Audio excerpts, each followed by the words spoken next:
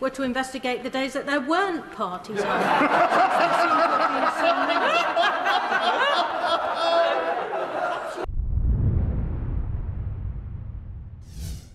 The terms of reference set out that where there are credible allegations relating to other gatherings, it is open for those to be investigated.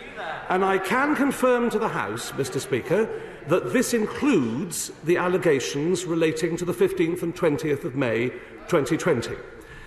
It will establish the facts, and if wrongdoing is established, there will be requisite disciplinary action taken. As with all internal investigations, if evidence emerges of what was potentially a criminal offence, the matter would be referred to the Metropolitan Police, and the Cabinet Office's work may be paused.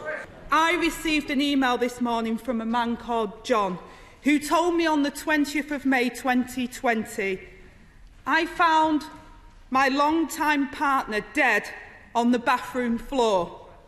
I'd been unable to get a GP visit for her, and she had suffered terribly for some time before the blood clot stopped her heart." That day, the House heard from the Prime Minister himself that 181 NHS workers and 131 social care staff had died. Many people made huge personal sacrifices. And the Minister, quite frankly, hides behind the Grey investigation. There's no need for an investigation into the simple, central question today.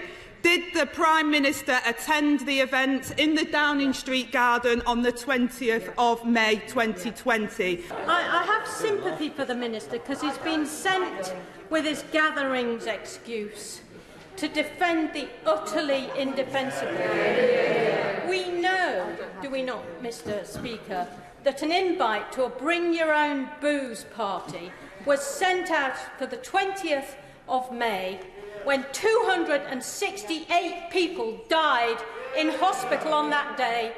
We know that it was illegal to meet anyone outside of your own household except one person overnight. So what is there to wait for? The Prime Minister should come here now, fess up and tell us what happened.